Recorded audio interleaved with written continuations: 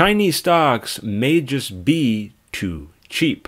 Although the bearish tide against Chinese equities has been growing rapidly over the past 24 months, there are some money managers and institutional investors that say stocks in Hong Kong are actually value for money.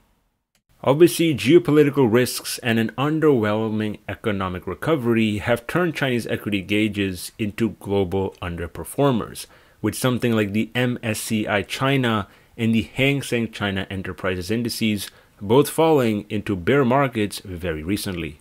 And although pessimism in the West against anything related to China remains dominant, some investors and money managers, including myself, are sensing that a bottom is indeed forming in some of the most hated stocks in China, whether it be Alibaba, Tencent, JD.com, or even EV players like NIO or Xpeng Motors. And there's two main reasons why I think that is the case. First of all, the Chinese economy is recovering slower than what we are experiencing here in the West, which means the government is inching to potentially release some stimulus to help reach its GDP growth targets for 2023. And secondly, unlike a lot of the stretched valuations in tech stocks here in the West, Chinese tech stocks like Alibaba are trading at historically low PE ratios. And no, that is not an exaggeration.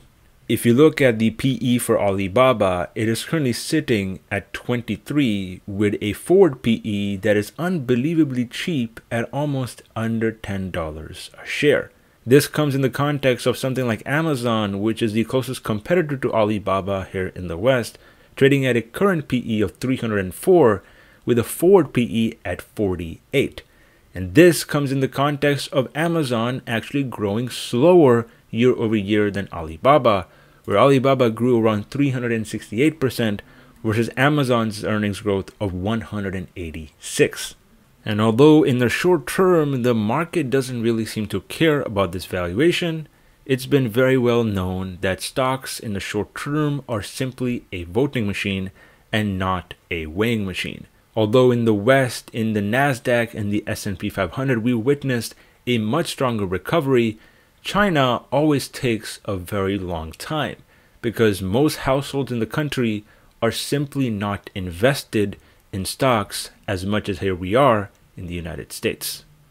And the fact of the matter is that despite the significant drawdown we've seen so far in 2023, the technical aspect of a bottom has not been breached on the Hang Seng index. We are still significantly off the lows of 14,000 we saw in October of 2022, and simply this pullback could just be a correction which is trying to fizzle out the weak hands and rake in more institutional money. Because at the end of the day, compared to the S&P 500, the volatility of the Hang Seng is much higher, giving it a higher beta and making all the moves to the upside and the downside bigger and worse. And although it's impossible to predict when exactly the next bull market would start, we are already starting to see some leading indicators of what might be happening in the Hong Kong markets rather soon. As you can see, Chinese stocks in the US are actually starting to outperform those in mainland China and in Hong Kong since the start of May. This is something we haven't seen happen in more than 3 years, and historically has always signaled a new inflection point in the sentiment around Chinese companies. And I would bet your bottom dollar that a lot of this is being driven by anticipation of new stimulus in the economy that could spur growth and help some of the biggest and youngest startups play better.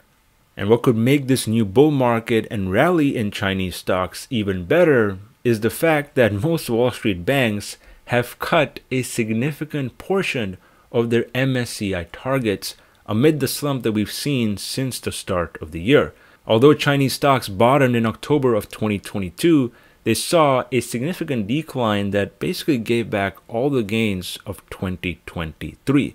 That scared out a lot of retail investors and, as it turns out, a lot of hedge funds and institutional investors as well. And as we all know, when the trade starts shifting to the upside, it's going to be these banks that start the next FOMO trade and chase these prices up. Because believe it or not, that is exactly what has played out so far in the bull market in America. Many hedge funds positioned themselves out of equities at the end of last year, and they sold into this rally. And now the market is up almost 20%, with the Nasdaq up 30% almost for 2023.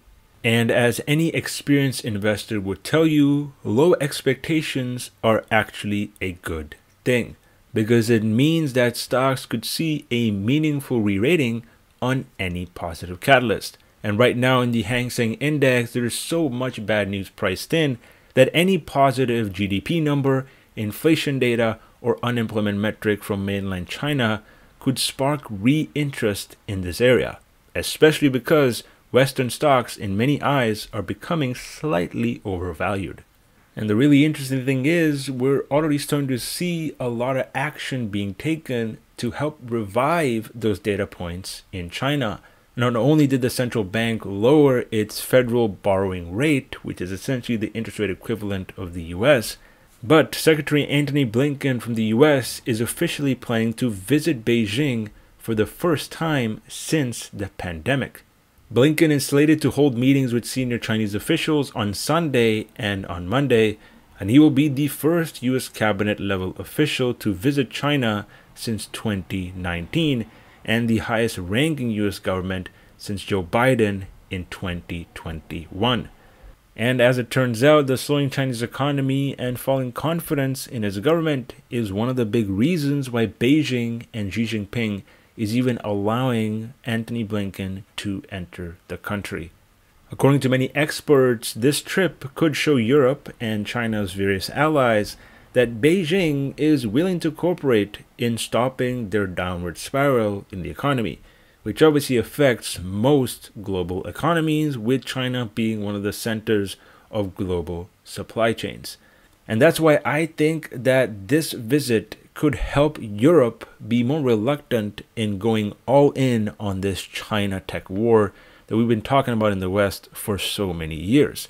And that could certainly help easing a lot of the fears around Chinese equities and businesses, which we as all know are pretty important to the global economy. Whether this geopolitical trip or easier fiscal policy from the Chinese central bank is going to foreshadow better performance for Chinese stocks, only time will tell. As for right now, valuations seem quite cheap compared to the West, and that is exactly why I personally am looking to take advantage of the sector, particularly by Alibaba and some internet ETFs that broad invest in different companies. As usual, folks, let me know your thoughts on the situation down in the comment section below. Is China an opportunity right now, or is it worth just sitting on the sidelines and sticking with US equities? As usual, folks, let me know your thoughts down in the comment section below.